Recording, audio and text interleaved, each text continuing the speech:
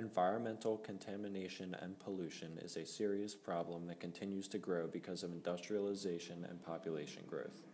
An average of 310 kilograms of toxic chemicals are released into the air, land, and water by industry every second, leading to approximately 10 million tons of toxic chemicals every year. These chemicals are carried by wind and water and affect the whole world, not just the industrialized countries. When these chemicals make their way into humans or animals, they can cause illness, disease, cancer, birth defects, and even death. Photochemical degradation of pollutants is a renewable, clean, and green answer. It uses the sun's energy to fuel chemical reactions that degrade harmful pollutants.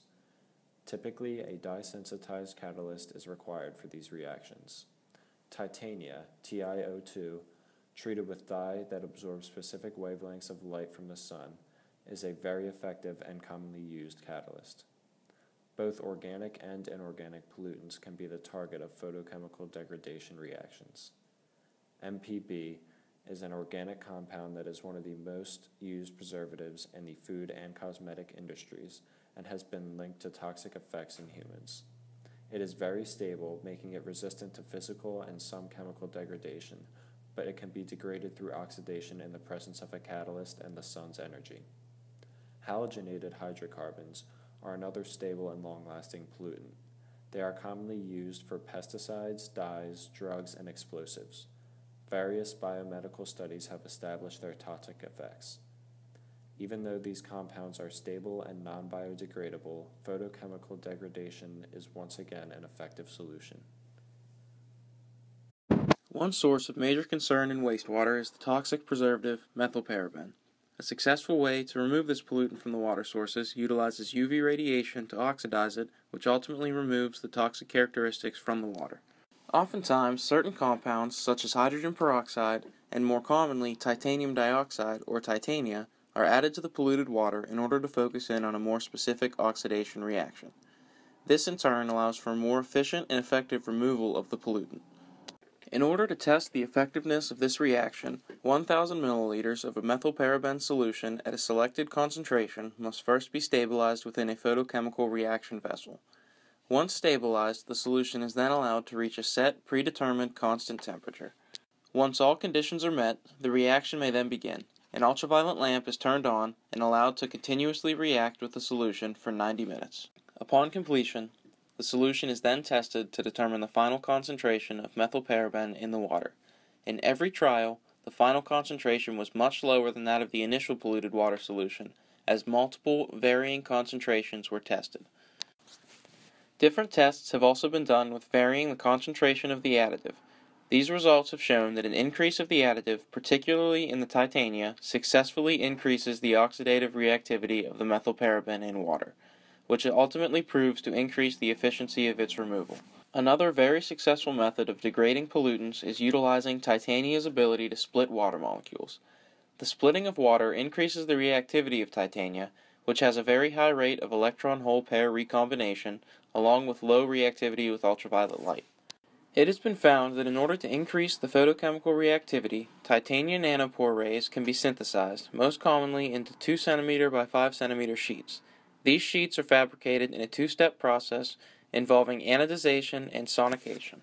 These trials are typically carried out in a quartz reactor involving a 3-electrode system.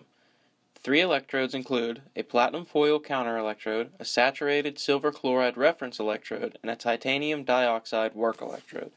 At the conclusion of the reaction, the analysis concludes that the titania nanopore arrays were much more porous than before, which is a direct result from the radiation. The more porous arrays have more surface area, thus allowing for more reactions to take place on the surface of the arrays. This increase in reactivity yields a greater functionality of splitting the water molecules and ultimately greater rates of contaminant degradation. The overall goal of this process is to remove organic pollutants from water and wastewater. As with most engineering processes, we want to achieve this as efficiently as possible, in both time and environmentally desired products and reagents used. Unfortunately, a large amount of energy for this reaction is required due to its activation barrier. This makes it very difficult for this reaction to take place under normal conditions. Use of solar energy for this purpose is beneficial in many ways. It is a resource that is extremely abundant and presents little to no environmental or safety concerns. Though ultraviolet light is much easier to harness, it makes up only about 5% of solar energy that is able to be harnessed by the sun, whereas visible light makes up roughly 50%. A semiconductor, made with metals such as titania, with an absorbed photocatalyst dye, is a popular method of harnessing this ample energy source in current research. Titania is widely used because it is effective, readily available, and non-toxic. It is particularly useful due to the redox potentials of its conduction band and valence band, which allows for simultaneous reduction of O2 and oxidation of water or organic compounds. Titania alone is not effective at absorbing light due to its large band gap and also has a high rate of electron-hole pair recombination, which is where the dye comes in. In experiment, dyes acting as a photocatalyst are absorbed onto the titanium metal and act as an antenna for the solar energy by absorbing certain wavelengths of light. Electrons from the light are injected into the conduction band of the semiconductor. This excites the pollutant molecules to a higher energy state and creates a charge separation on the band gap of the semiconductor. This causes a formation of radical molecules of the pollutant dye. It is the formation of these radical molecules that brings the starting materials to a higher energy level and allows for this reaction to take place. The dye vastly increases the absorption of visible light while also decreasing the rate of electron-hole pair recombination. By utilizing these dyes, we are able to harvest a much larger portion, approximately 10 times, of solar energy provided by the sun. This also allows for a larger range of organic pollutants to be treated with this method. This method is especially useful for pollutants that are extremely stable and hard to transform. The flexibility of this method makes it a very attractive one for scale-up of photochemical degradation of pollutants, which will hopefully help to decrease the amount of aforementioned negative effects that will result from having these pollutants contaminate our planet. While systems and regulations are in place to prevent this pollution, there is still a large amount of pollution that disrupts natural ecosystems. One way to lower the concentration of these pollutants is through photodegradation. The concept of photochemical degradation is fairly simple. Many organic molecules become unstable in the presence of oxygen and UV radiation.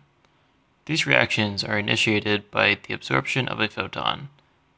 The energy of an absorbed photon is transferred to the electrons in the molecule, and the molecule enters an excited state.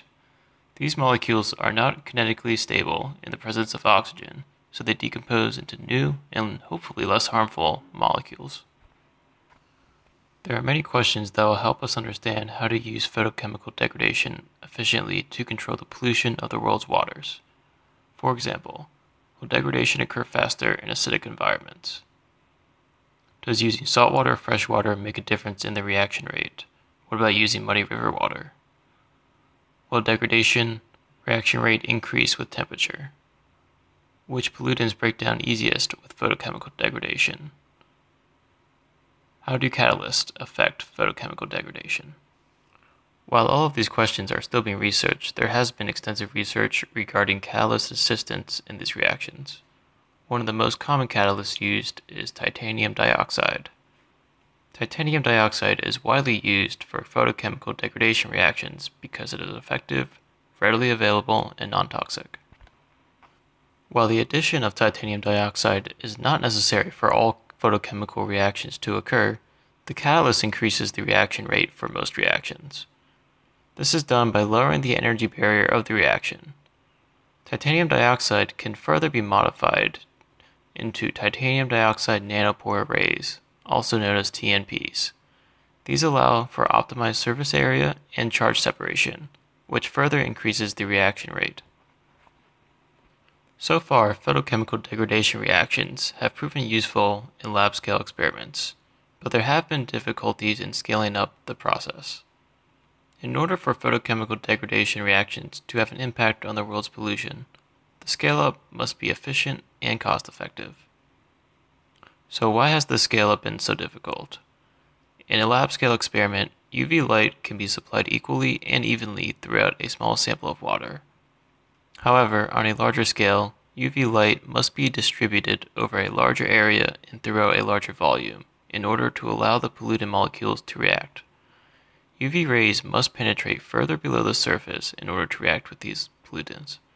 This can be difficult when you're dealing with the amount of water that is processed. Another issue with scaling up is the issue of catalysts. While catalysts aren't necessary for all photochemical degradation reactions, the reaction rate increases dramatically in most cases. Using catalysts on a large scale increases the process cost and then raises other issues, such as catalyst recycling. So is photochemical degradation the key to cleaning up our waters? There has been much progress in understanding these reactions, but there is more work to be done. Current and further studies will show if photochemical degradation reactions can be used as a clean and affordable way to clean up our waters.